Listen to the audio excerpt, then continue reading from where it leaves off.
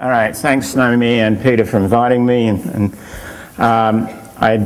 These are all slides are actually on SlideShare, and I tweeted it this morning.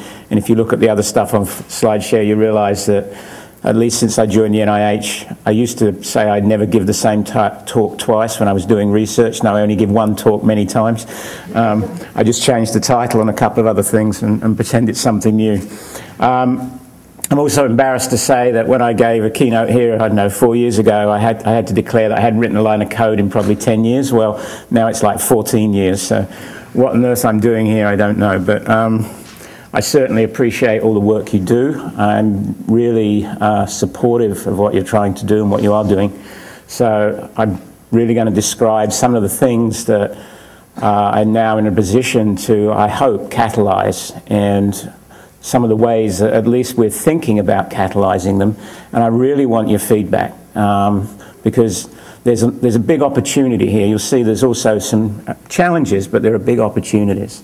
And we need to do this together. So I would encourage you not to wait necessarily to questions. If something I say really, let's just say, pisses you off or you really like, don't hesitate to put your hand up and let's have a discussion about it in between times. That would be, to me, have an interactive kind of session would be much better than just hearing me drone on for a period of time. Okay, so I'm giving you effectively a view from the funding agencies, and I should say that I actually report directly to Francis Collins, who's the director of the NIH, in what we're trying to do. And he tweeted this picture when you have to, it's very formal, you have to be sworn in and all this kind of stuff. And when he tweeted this picture, I got an email from an old friend from Columbia I hadn't seen for 20 years who said, "I recognize the tie and shirt, but the jacket looks new." So it's a great pleasure to be here and not wearing a tie, I have to tell you. Okay, enough of that. So, I think we are in this both challenging time and time of opportunity. Charles Dickens in Tale of Two Cities says it's very well, so I won't repeat it again here. But so I think it means that we need to figure out ways to do better than we're doing, but at the same time, because of the way our science is going and the perception of the way we do our science, and in fact the way we're actually doing it is changing, I think we have lots of opportunities. But there are a sort of tale of two numbers here, not cities, but numbers. So on the left is one of, you could draw up many different graphs, but this is effectively the NIH budget adjusted for inflation over time.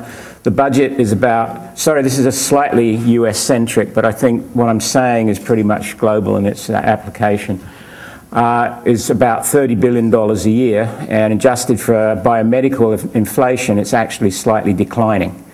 At the same time, and I only use data here as an example, it's true in areas of software as well, and the graph on the right is just taken from the NAR database issue and shows the growth. So clearly, a first grader could tell you that this doesn't scale in its current form. And, the question is, what do we do about it? So when I was presenting this yesterday, Alex Bateman got up and said, well, maybe it's not quite as bad. So as I said, I already do this one talk many times. I did it in the automated functional prediction SIG yesterday, or at least part of it. He stood up and said, well, maybe it's not that bad. It's really how we emphasize where we spend money. And I think that is true, So but we don't know the answers. I've spent a lot of time going around the biggest biomedical funding body in the world, asking the people who are in charge there, effectively, two questions. How much are we actually spending on data and software-related activities? And the answer is, I don't know. We really don't know, but we're actually beginning to get a handle on, in fact, what that is. And then the even more fundamental question is, how much should we be spending to achieve the maximum benefit to biomedical science relative to what we spend in other areas? So there's this sort of emergent tension between the new, lots of new ways of doing biomedical research that revolve around analytics and software and data versus effectively the old school of how things are being done. And I think it's hard to evaluate, to maximize productivity and progress, what the relative balance of those costs should be. my sense is that it can only get better for you folks. I mean, it's clear to me that, that the role that analytics is going to play is just going to increase. So therefore, more money is going to be available. My appointment and the program, one of the programs that I'm heading up, it's really a testament to that, and I'll say more about that in a minute in terms of how it relates to what you can do with software. But of course, there are other drivers of change out there apart from economics. And, so let's look at that briefly. This is from Carol, who's sitting there, in terms of reproducibility, and we're going to cover this afternoon. So I won't say a lot about it now, except to say, hopefully we'll get into this in the panel discussion, but this has become this is actually a real hot button within the NIH. Until they found smallpox last week, it was probably the biggest button. That sort of put it on the back burner just for a few days until the CDC took that away. But this is a key issue, and it's quite simple why. Because research, at least in this country, for biomedical research, that $30 billion, that comes as a direct appropriation from the US Congress to 27 institutes and centers. So for example, the National Cancer Institute gets $4 billion or $4+ billion a year directly. So that appropriation is made by people who don't really understand what we do. And so if they happen to read in the newspaper that 47 of 53 landmark publications in cancer research could not be reproduced, they start scratching their head and say, why are we giving these folks $4 billion a year? This has serious consequences. So because they don't really understand the issues as they really are. So, and that's not a criticism, it's just, there's only so many hours in a day. So we have to, I think, do a better job at passing that message, what the current situation really is. And we also need to, in many ways, cover our ears as to what it is we do. So right now there is a series of efforts going on across these 27 institutes and centers at NIH. Each one of them is looking at reproducibility. They're actually looking at some of their key findings that have come in the last several years, and they're in the process of reproducing some of those experiments to sort of get a better handle on things. And I alluded to the paper that we did, which was basically saying, I can't reproduce work from my own lab. And I just, because I was leaving academia, that wasn't why I published that, because I published it because the bottom line is it's true for pretty much everybody. And it wasn't that I couldn't reproduce, it was the fact that it took a while to do it. And any new graduate student who comes into the lab knows straight away what they're faced with, is you have to go scurrying around, finding scripts, finding bits of data, doing this and that. We really, and the irony of it is, it was a long time since I was a graduate student, but the fact of the matter is things have not really changed that much. I mean, certainly a lot of the workflow tools and a lot of the things that we now have, of course, helped a lot, but I still think we need to do more. And some of the things that I'm going to describe to you are sort of ways of doing more. On another note, and this is really just background again for the panel this afternoon, is the NIH convened a meeting recently with publishers to try and get publishers committed to doing more to sort of facilitate reproducibility. For example, making sure that the software and the data associated with studies was actually accessible. Some publishers have gone this far already. PLOS, which of course I'm intimately associated with, has essentially declared you can't publish a paper unless you make the data, at least the data available, and I'm not sure where we stand with the software, but well, certainly that's something that needs to be addressed as well. All right, so there's a lot more that's going on, and I'll say a bit more about that in the panel, so let me leave that aside. No one's interrupted to say anything yet, that's a disappointment. Okay, so I think there's sort of growth is another driver. I mean, I'm actually very excited about the point we are now. I'm not sure I necessarily agree with these folks from MIT, but this is just one instance that sort of, they would say we are on this inflection point of change in an exponential changing environment. And their arguments are that things like Google Car, Waze, were things that we thought would take much longer than they actually took.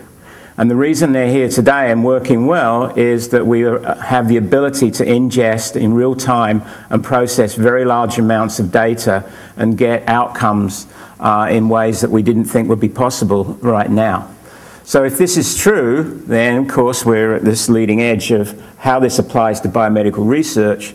It's clear it will. So it's a very exciting time. All right, so we have this unprecedented opportunity, but we're also at a point of upheaval. Now, what does that mean from a funder's perspective, which I now am, I guess? I think it's a time to squeeze every penny and cent from what we do.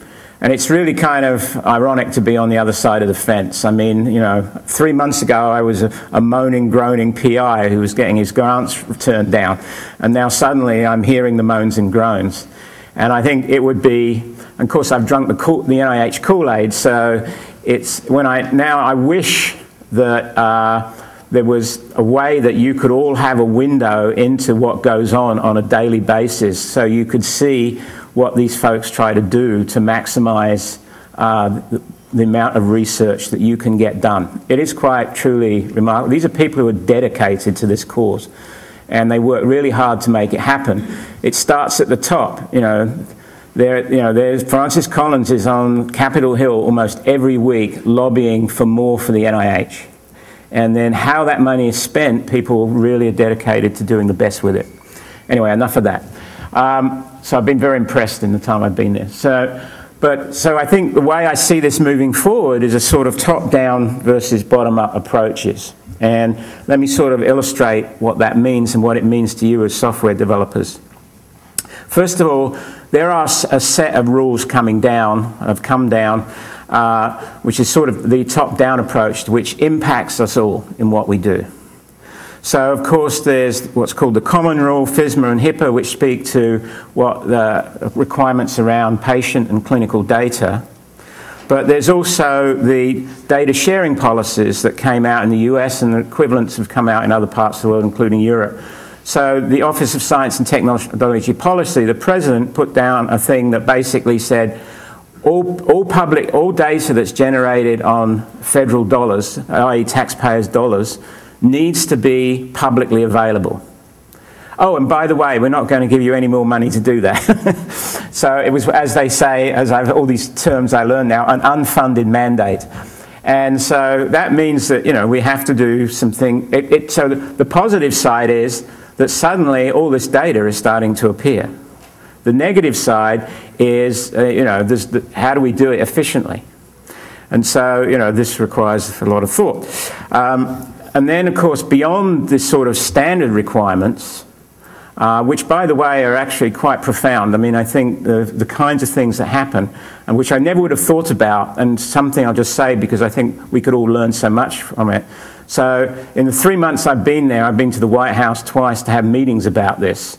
And one of those meetings, which I wasn't at, was that I sort of did some preparative work for it, is that, the President of the United States is interested in genomics and big data. He asked for a brief on it. There was a brief given by Francis Collins and Eric Lander, and there will be a follow-up set of action items around that. So there's lots of opportunities coming here, right?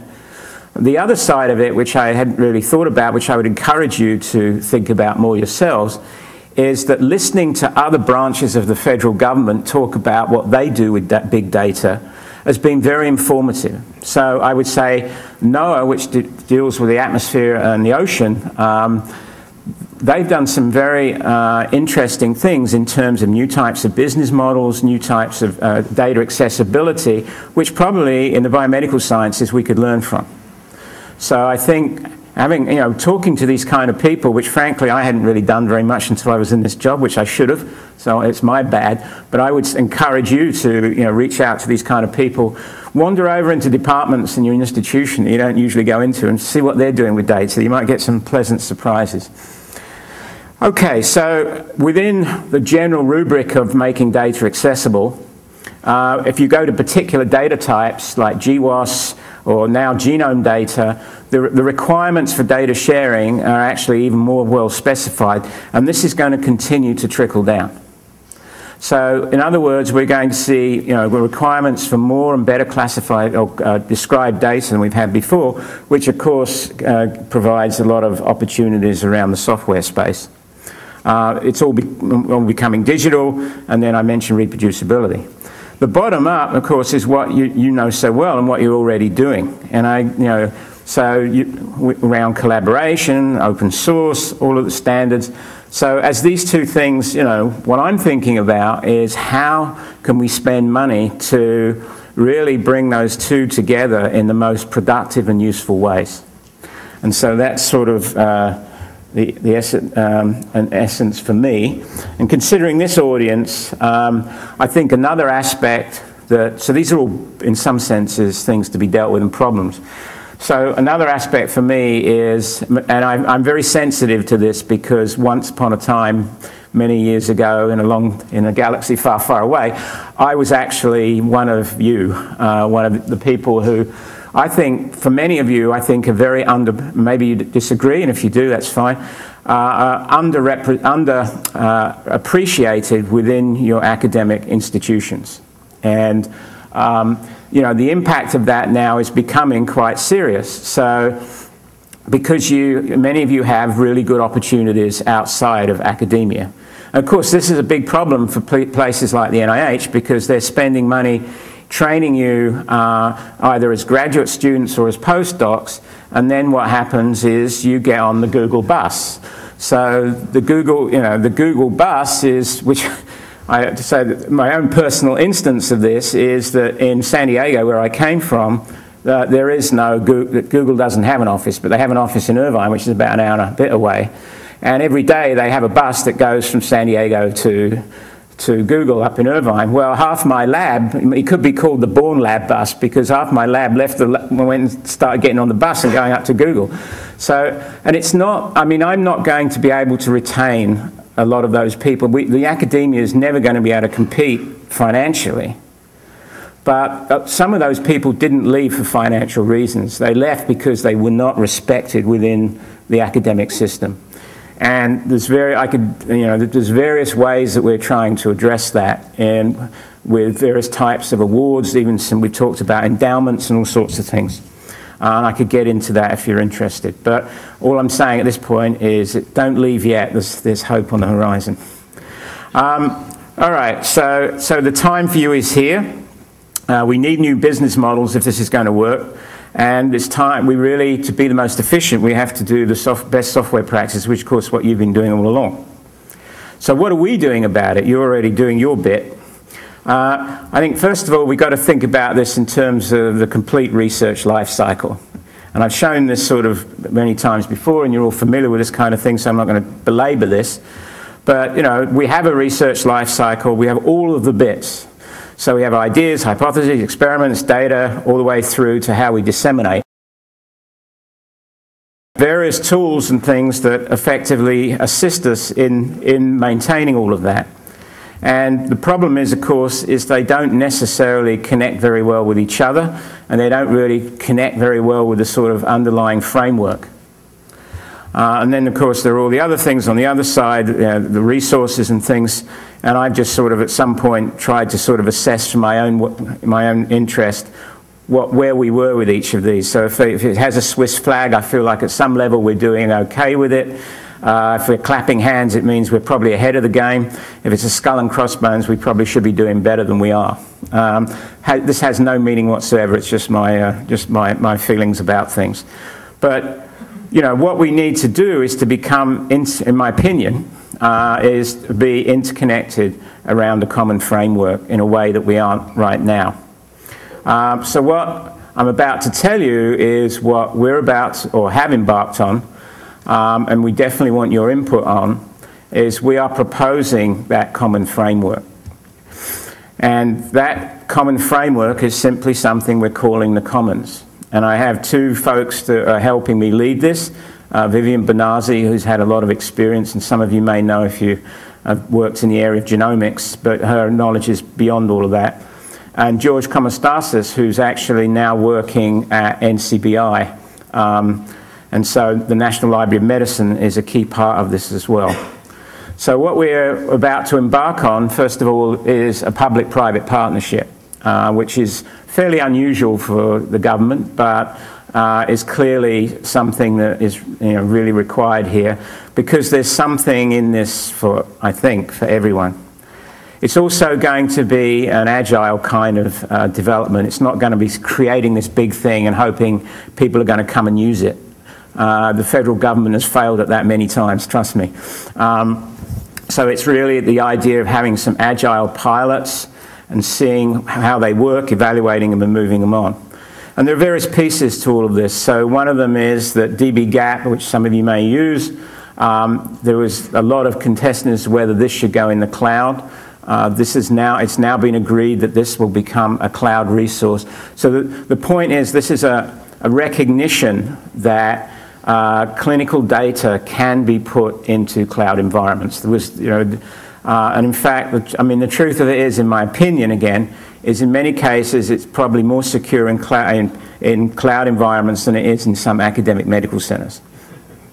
And we're going to experiment with some new funding strategies, which I think represent some opportunities for you, so I'm going to tell you about those as well. So let's see, what is this Commons thing? Well, it's not a database. It's not confined to one physical location. It's not a new large infrastructure, and it's not owned by any one group. My analogy is it's basically a conceptual framework. My other analogy is, in many ways, I think about it like the internet itself. Maybe not now, but initially in the earlier stages. So in the earlier stages of the internet, there was a number of separate networks that used their own protocols, and at some point, they agreed to come together. We'll see how much of this coming together or this kind of thing happens straight away. But in this case, what we're talking about is just really a collaboratory where there are two, at the beginning at least, two basic rules. All components of this system, so all of that, when I showed you that research life cycle, all of the pieces in that life cycle, they are simply research objects in this space. And the only requirement is that they have some form of identifier and they have some form of provenance. That provenance will be quite limited, and so this of course applies to software objects as well, which is the most relevant to you. So that's sort of, and what it looks like is the following. So you can think about it in different ways. I mean, it's like the internet, right? If I asked every one of you what the internet is, you'd probably all tell me something different. But the fact is, you use it every day, and you're pretty happy with it. And it's been an amazing engine of innovation. So I'm not saying this will go the same way, but at least we try and think about it that way. So you can think about it as a collaborative environment. You can think about it as a research sandbox where you can do some things. And you could even think about it as, because David Lippman and I have been plotting this, you could think about it almost as an extramural NCBI. So it's sort of some of the things that because there's no reason, for example, that existing data resources can't actually be put into a commons and really be opened up to be accessed in different ways. So an example of that would be, I'm actually talking about this at 3DSig this afternoon in the context of putting the PDB in there, which of course until several months ago I was a big part of being involved with. Now I'm saying we should be doing something different. We'll see how that goes. But I'm also on the PubMed Central Advisory Board, and you could take, I mean, right now, if you want to do things across, and Daniel and others will attest to this, if you want to do things across the publicly accessible component of PubMed Central, it's not a totally trivial thing to do. If those data objects, as they are, those individual full text of those papers, and APIs to access that information were in a common space, maybe it would be a bit different. So that's the basic idea. And the reason for all of this is sort of what I've alluded to already. The federal government, or governments in each country, have told us, well, you must share data, so that's the why we're doing this. I mean, we probably think it's a good idea anyway, certainly the people in this room, not other rooms necessarily. But what they haven't done is they haven't told us how. So this is an effort to do a how. I have the endorsement of the director of NIH and all of the directors of the institutes and centres to actually pursue this. They're very interested in it because they want more efficient ways of doing things as well. So there's various types of data in this, of course. Could be a lot of long-tail data, which is the stuff that's in your labs right now that sort of degenerates pretty quickly after that paper is published.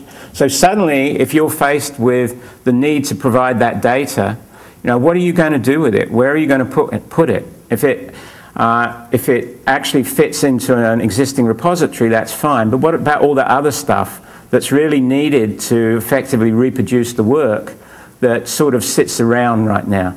So maybe the Commons is a sort of place for that. Then there are all the high throughput work that goes on in various facilities. What happens, they are at the moment unable to support all this kind of information. Certainly to the degree that's required by these new data sharing policies. And then, of course, there's all the nuances associated with clinical and patient data. So this is just, different data types. And then the end game is all the things that you know so well and so important to all of us, having standards and metrics, being usable, and of course, this discovery. And then there's all the different stakeholders in all of this.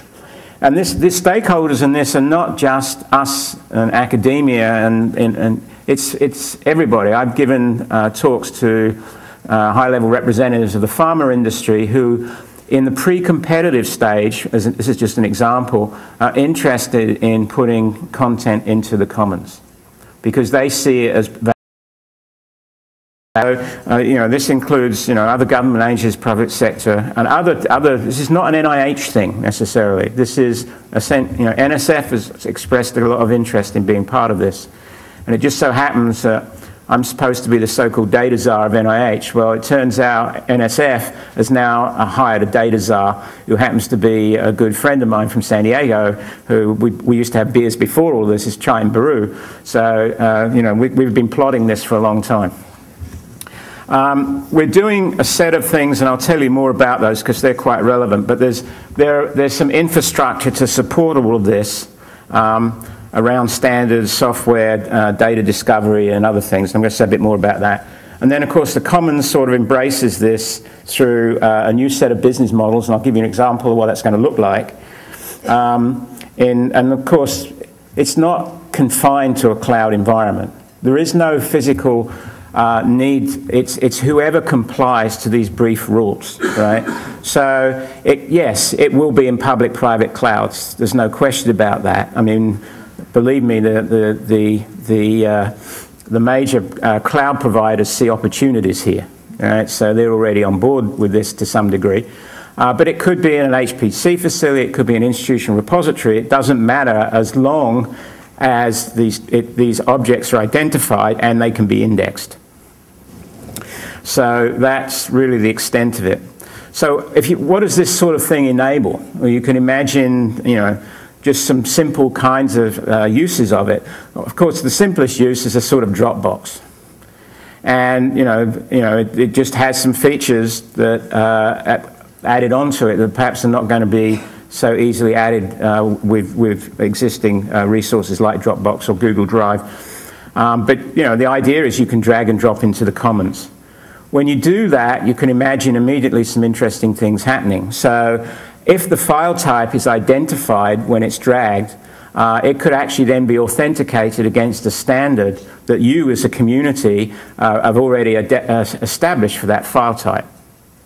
At which point it generates a piece of metadata which really describes the level of compliance according to that standard for that file that was there. And then that, of course, has its own object, own identifier. The two are linked together, and potentially that becomes, if this is a public piece of data, it's added some value to that.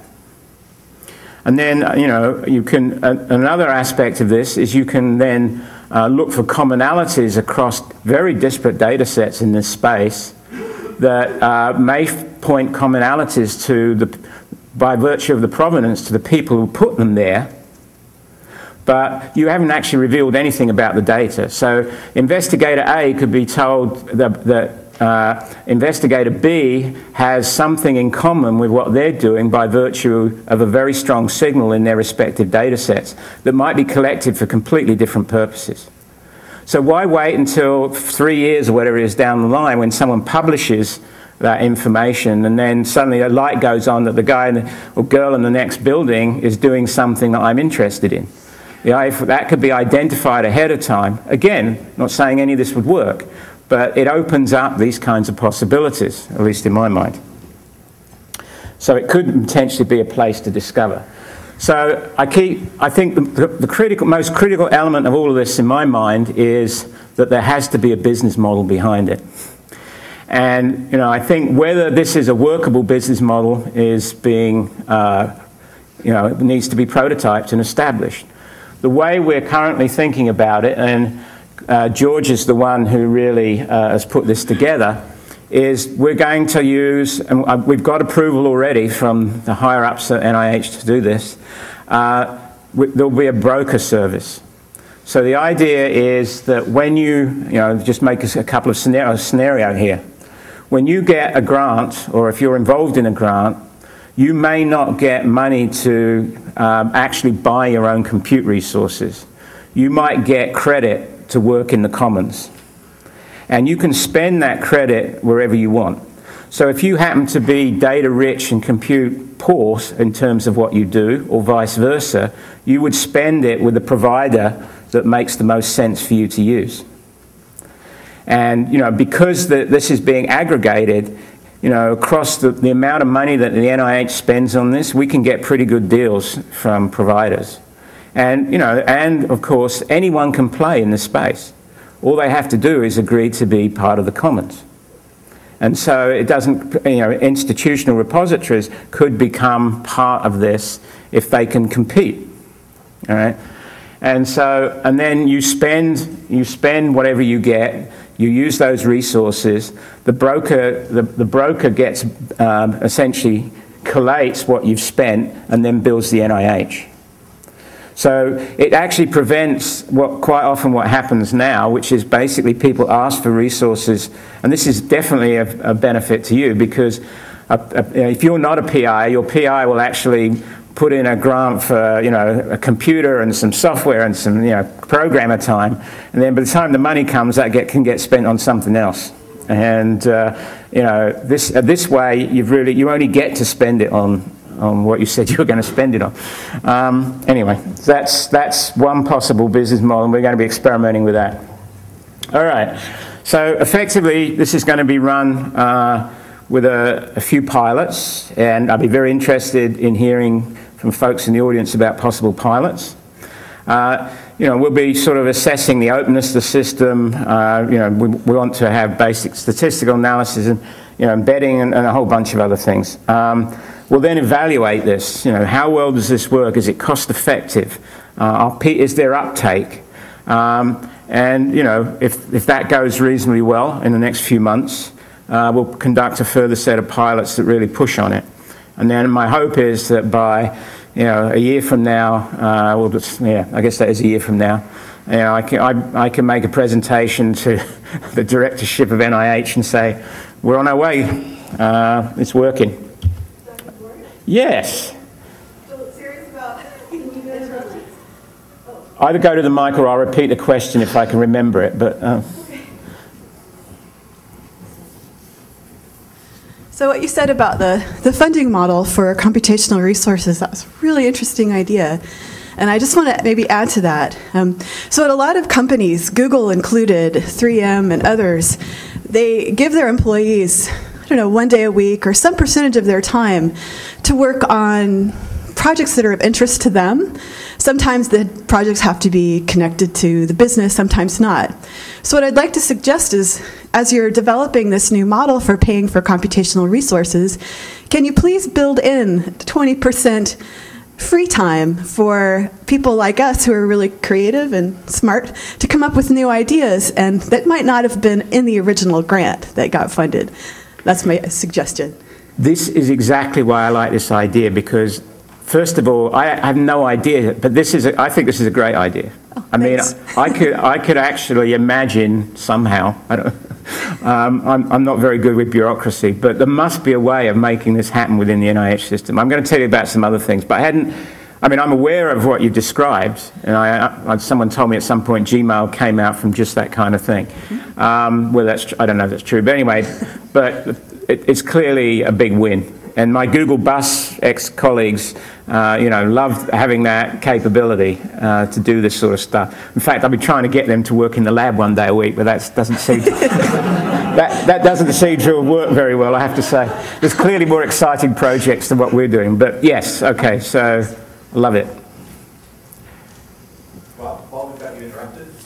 Yeah, of course. So one thing that's always struck me about the funding cycle is that the time it takes to apply for and get the grant and the institutional components and the NIH components are completely out of step with rapid prototyping. But now you've just outlined something where I wouldn't expect the RFP to come out for 9 months, and 3 months after that you want to have a report to your NIH on this. I hear you. Apart from showing up with briefcases full of cash, which we'd be a great model at BOSC. Well, it's actually the model that some of the foundations use, but keep going, I'll tell you what. So how are you going to? So the Moore and the, I don't know, perhaps you're familiar with this, but the Moore and Sloan Foundation are actually in the process of funding, I don't know whether it's actually happened yet, they're funding young investigators, and they're basically doing it by saying, okay, write us a brief proposal, 2 or 3 pages, and then if that looks compelling, we're going to invite you to give a TED-like talk in front of a review panel. And if the review panel likes what your pitch, we're going to give you money off the bat.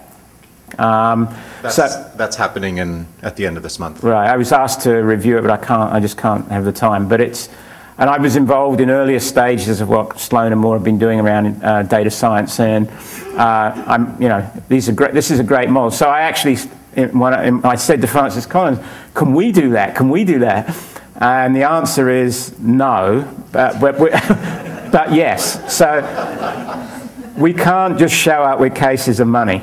I mean, there's a whole set of, because, you can imagine that how, if you start just giving money out to people on the street, it doesn't go down to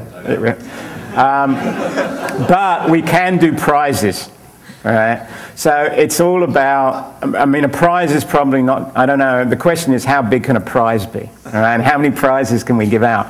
But I'm on board with what you're saying. I mean, I think,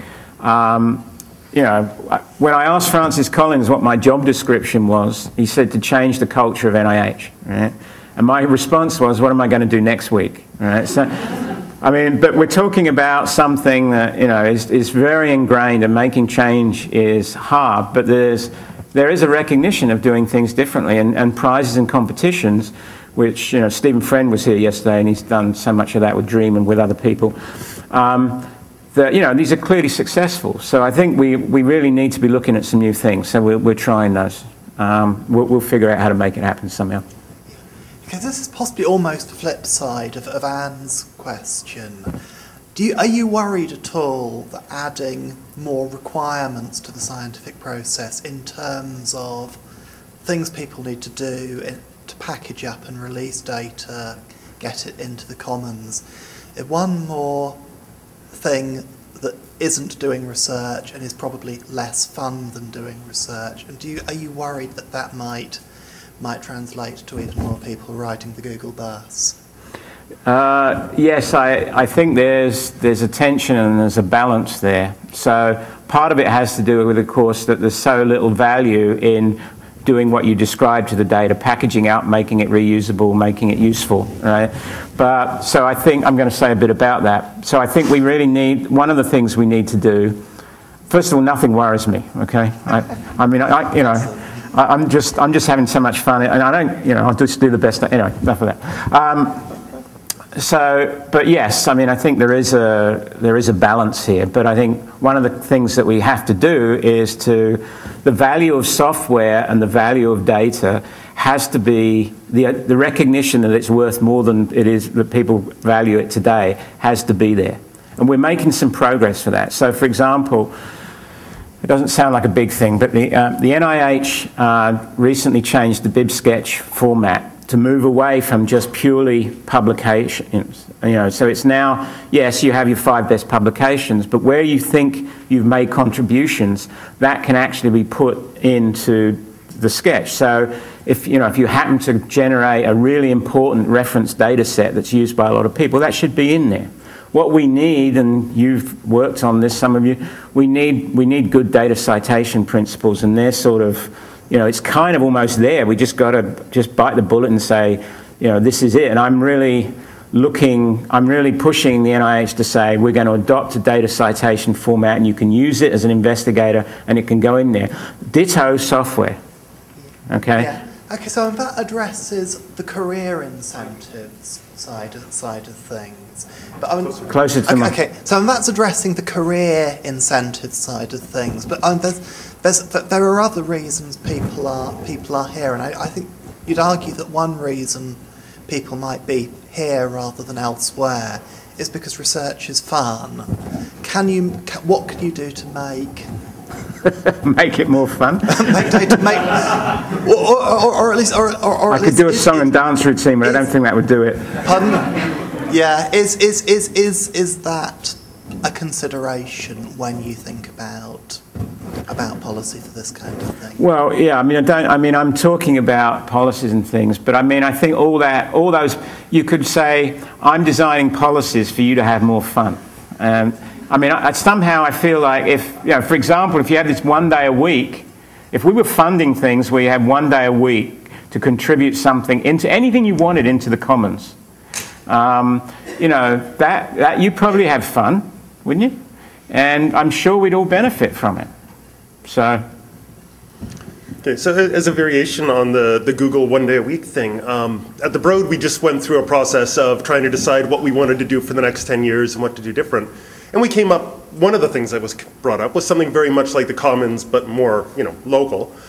And one of the things that was suggested that got a lot of us really excited was the idea that when you get resources in the Commons, I'll just use your terms, resources in the Commons, you're given 10 or 20% that you have to give to another project. And this is sort of a way of allowing things that maybe aren't funded to be crowdfunded, so that every PI has to give away some percentage of their resources to something that they think is worthwhile. So whether it's a project that already exists that needs more, or maybe something that couldn't really easily be funded. Yes, actually, now I've made the connection between the two things. They are somewhat very similar. In fact, Stephen, a friend, and I had this discussion last night, and I was aware of what that discussion.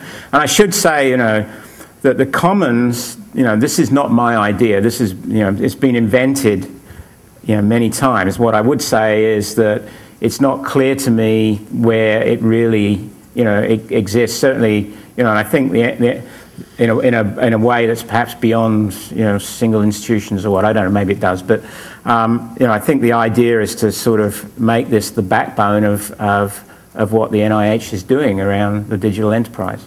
Okay, and then just one other quick question is just a lot of one thing that's a big drain on my time and the programs who work with me is keeping things alive that maybe our projects that were done 4, 5, 6, 7, 8 years ago are still relevant data, but which have long since run out of funding. So I can sort of see the same thing happening here, where this is going to become like, the General Motors pension plan that's dragging on their budget because 5 years from now you're paying a lot of money out to the Commons to keep things alive. So what is the plan for that?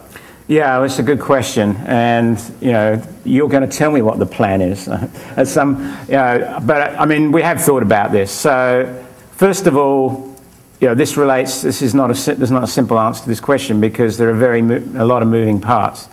So when you look at, you've got something in the Commons, whether it be data or software. What we don't do right now is we don't actually look at how that stuff's being used. When I just take databases, for example, and I've been hitting on this a lot recently, is what's required to maintain and get money to renew a database is basically saying we have X number of users in so many countries and there's X petabytes downloaded every year.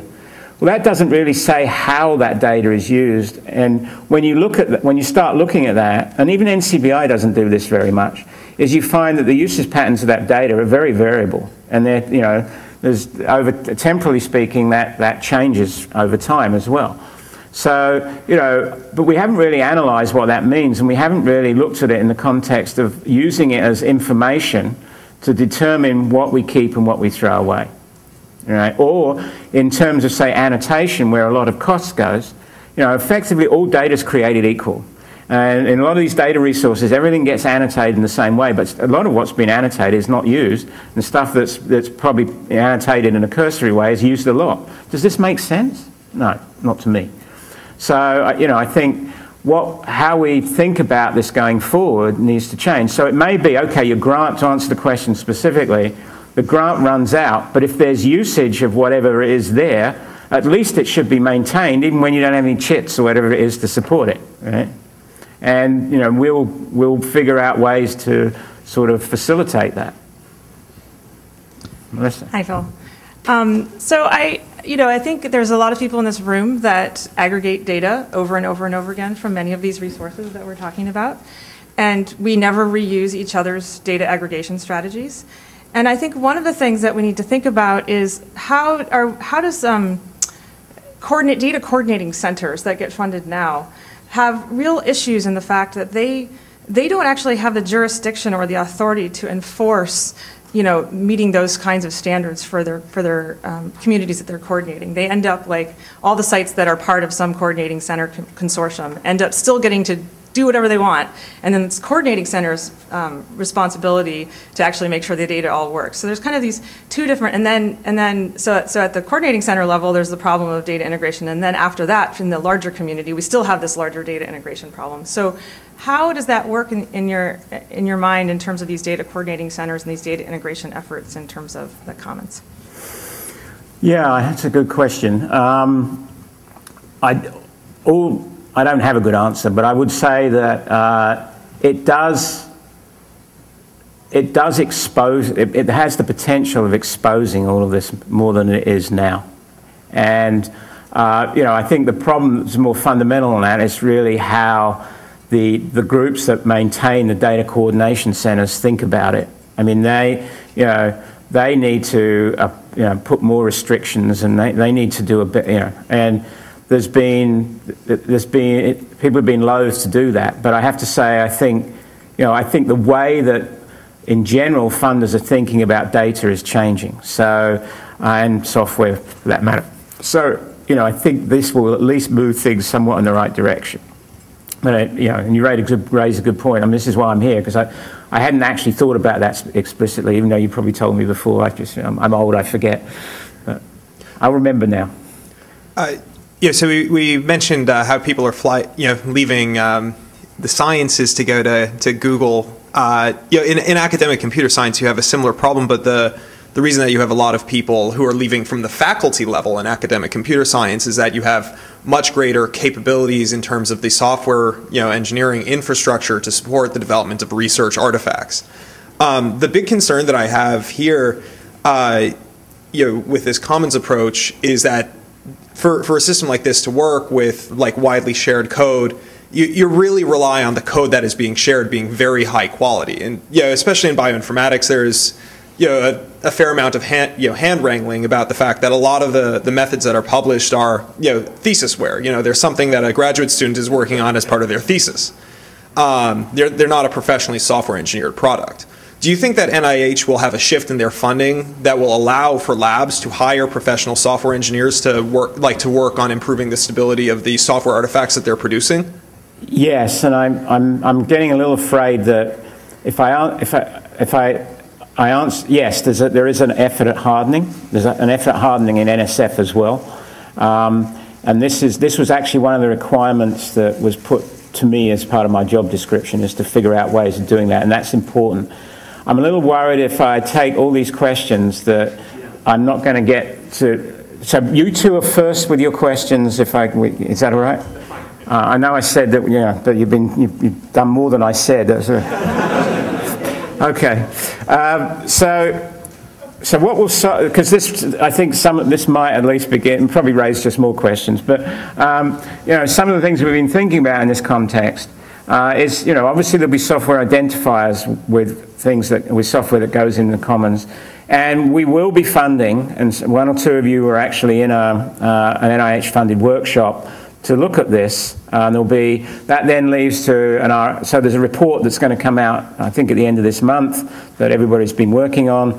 That then leads to a request for information, so you get to respond to that. Then ultimately, it's the slowness that we heard about before, but it's a process. And some good things come out of this, and there's really a lot of due diligence done around it. So there will be the notion of a software discovery index that's going to be funded. And that will, the idea is, of course, that will make software easy to find, use, and cite, and also, of course, to rate. So that sort of begins to get at the question you raised. If there's ratings on this piece of software that says, yeah, this is PhDware or whatever it is, that's what to expect. On the other hand, in all the ways that you do with open source, it could also facilitate, at least in my mind. So to do this, of course, we need a more standard citation scheme for software. Publishers must be encouraged to use and support it. Metrics of use and ability to provide commentary in the ways we just discussed. So this will be funded and this will be developed. How successful it'll be, we'll see. So there was discussion also at this workshop about what that minimal software specification would be, and these are obviously things that you would all think about, and I won't go through the list, but you get the idea. So, the idea is this then represents metadata associated with the software object that's in the commons. And certainly, we've been beginning to talk to various groups that have been thinking about these things for quite a lot of time. And certainly, that will continue. And if you're not on that list and you want to talk about this, please send me email. I'm waiting there, sitting there, waiting for your email. There's none coming in. So how do we putting all this together in a coherent strategy? I think maybe I'll just be better to take your questions and go through this. But let me just say that there are a lot of moving parts here that are beyond the commons. But I wanted to emphasize that here because I think that has the most relevance to your community. But very quickly, sustainability, we've talked about some. There's more education programs. There's the standard used way that we do education through NIH and training grants and so on, but we're looking at some new ways and some of the things you've raised already. Say a little more about this Big Data to Knowledge initiative because that's where most of the money is spent. How we look at software and data rich grants within the NIH, I think, is a problem, and everybody's dissatisfied. Yeah, if you don't get funded, you're dissatisfied. But of course, but even the reviewers sometimes dissatisfied. Even people who get funded are dissatisfied with the process occasionally. If they get the money, they don't usually say much, but I think we could do better with some of this, and we need more dedicated study sections to deal with that. We also need things like, with data sharing particularly, there are requirements for data sharing plans, but they're not enforced. And frankly, I know because I used to write them, the plans are a joke. So the idea that we do a better job there, first of all, it's ironic, and this is thanks to Daniel, that the data sharing plan itself is not machine readable. So, we're moving to the point where elements of the data sharing plan will be machine readable so that, there can be, where you say you're going to deposit that data is extracted. And then at the other end, we'll work with the data resources, particularly the ones we fund, such that the part of the metadata associated with the data that's in that resource is the grant number. So you've closed the circle, so you can automatically check whether, in fact, users, investigators are compliant. So that's just an example. Lots of other areas of collaboration. So the commons users. To get this thing off the ground, we're about to award, so this year we're spending like 40 million bucks on this. Next year and several years into this, we're going to be spending $100 million a year to make some of this stuff happen. So we're about to award a series of centers of excellence in data science. A data discovery index consortium is about to be funded where again, this applies to data in the same way I just described for software.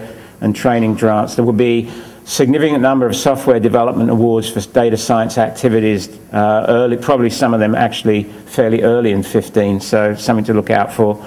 Also a standards framework, and then the Software Index Consortium will all happen in 15. So there's all of these efforts will be coordinated to try and, assuming it looks like it's working, to drive this whole concept of the commons. And so there'll be, well, I won't go into the details of that. All right. So in closing, the idea here is to foster the development of an ecosystem, which is really this framework that, to me, for some time I felt has been missing in what we do as biomedical research becomes more and more digital. And so this is really a way to try and stimulate that happening. And we'll assess how well it's working, and we'll make corrections as we go along. So the first part of this, to foster that ecosystem as part of a digital enterprise, that's my words, the enhances health, length, life, and reduces illness and disability is actually the mission of the NIH. So it's just, I've stolen words. There's a lot of people who've been involved in this so far. In the 3 months I've been at NIH, it's been an enormous amount of fun. I've met some really smart and dedicated people. I've named a few of them here. We had a retreat not that long ago of people who were involved in all of this internally, and it was a lot of fun. We even had balloons. Okay, so with that, I will stop, and I will take those. If those two questions are still pertinent, they will be first, and anything else we have time for in the hands of our illustrious chairs. Thanks, really great talk. Harry Hockheiser, by the way, University of Pittsburgh. I want to follow up on what Melissa said a little bit regarding the question of who's doing the data and how does it get annotated. She always asks me the hard questions. Well, okay, I didn't like your answer, so I'm going to go be a little bit harder with it. So let me tell you a little story where I was involved with the Data Coordinating Center. We struggled with some of the data. We came up for a second round of funding, and we said, we're going to work in a lot of detail here to have really strong criteria for what the data should be. We're going to make requirements, we're going to have plans, we're going to have contracts with the providers, et cetera. We got these reviews that said, you're asking too much. Why not just put the data out there and let the community annotate it? So I'm going to argue now that you've got really a massive problem of mind shift that is implicit in all of this, of changing the way people look at collecting and managing data. All of those people in the world who are not informaticians are not thinking this way right now. They're thinking, hey, I've got my lab notebook and my 3-ring binder and my Excel spreadsheets, I'm good to go. And the program, no, I'm serious, and the program the program officers and the reviewers are not necessarily all the way on your train, although I am. I mean, I'm in agreement, but I don't think a lot of the rest of the community is. How do we get there? Well, I mean, first of all, I mean, just this group of people here who are part of that enterprise that you just described, who are actually responsible for the Big Data to Knowledge initiative, didn't really necessarily get it themselves. That was what the retreat was all about, and it doesn't happen in one, balloon-blowing day of fun and games. It is a process. This is going to take a long time. I mean, but I have to believe that there is the possibility to make inroads into this. I mean, I thought about, you think I wanted to leave tenure in the sun in San Diego to go into the humidity of Bethesda without good reason? I mean, I sort of feel like there is this opportunity, even with all the impediments that you've just described. And part of it has, in the time I've been there, I haven't been disillusioned in any way, because the folks involved in those data consortiums and just the cost and all the things that bother the directors of institutes and centers at NIH all see that this is not working very well. So I think they're at least willing to experiment with some new things, and we'll see. I think it's healthy to be very skeptical about what can be achieved in what time. But I think my hope is that if there's a few wins, a few obvious gains in this, that, and we could speculate on what some of those might be. And, I'll just give you, sort of example, is the idea that right now, first of all, I think the way we manage data is not the kind of model we need for the future. We've set this thing up as a set of silos based on what made sense probably when people focused very much on one particular type of data, which was years ago. In a translational world, we're into all different data resources all the time. And it's actually become cumbersome to be actually able to do that. And it's not clear to me that the way that the data is necessarily presented for what people really want to do is best looked after by just one group. The idea that some of this is more open.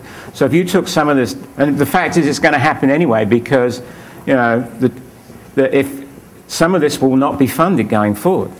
So this data, which is being carefully looked at, will be somewhere. Let's say it's in the commons. And then, others will have the opportunity. And one day a week that you're being funded to work on this, maybe you could do something really interesting with a subset of that data that has value to others. We can measure that value, and then in some way you're rewarded for it. I'm making all this up.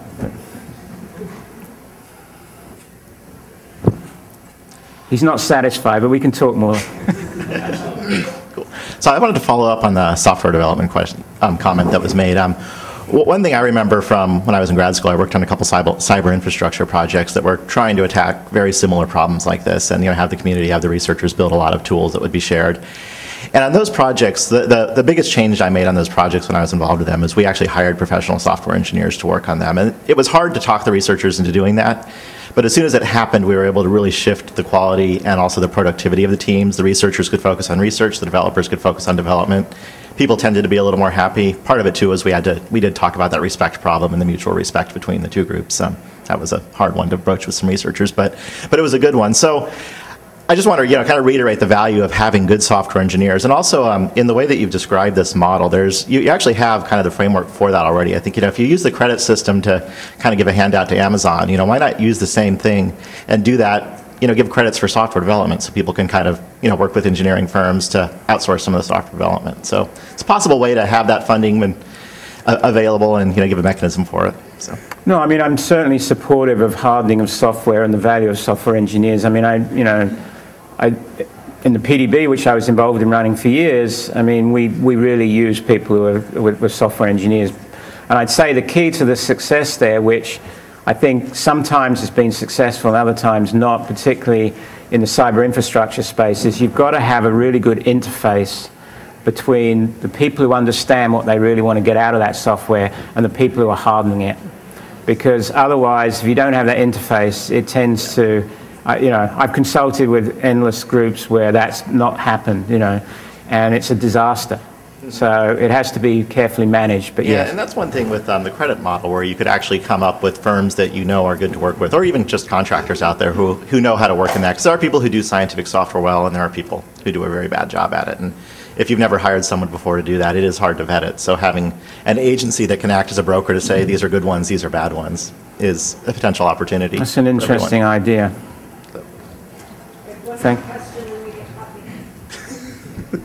Thanks, Nomi. Quick introduction. John Green, Senior Director of Bioinformatics. Thanks for the contractor plug, because I am a Beltway bandit.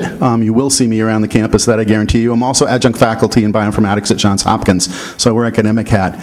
We've gotten rumblings that at NCI, they seem to be against public clouds.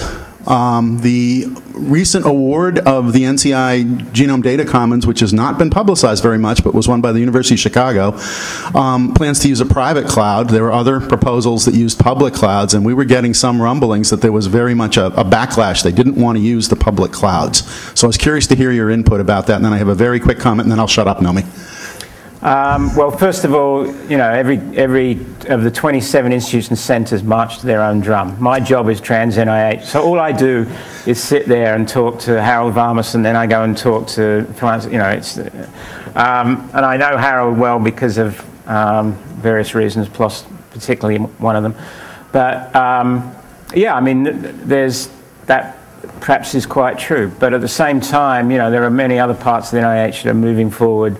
You know, dbGaP will probably end up in a public cloud environment. Excellent. Okay? So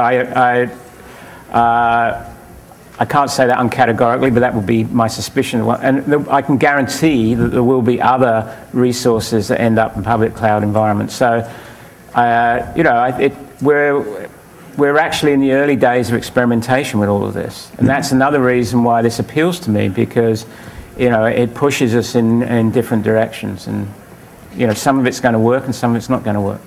Okay, very quick comment, the DCC. I was PI on the TCGA DCCC for about a year and a half, and our contract said, final arbiter of data standards. Everybody had their say. We couldn't get the centers to agree. The program office overrode us. It was extremely hard to get any kind of consistency to that data, and we took a heck of a beating over it. So it is a real problem out there. I'll echo the comments of my colleagues in the room. And thanks, Phil, for giving us hope, too. Okay. Well,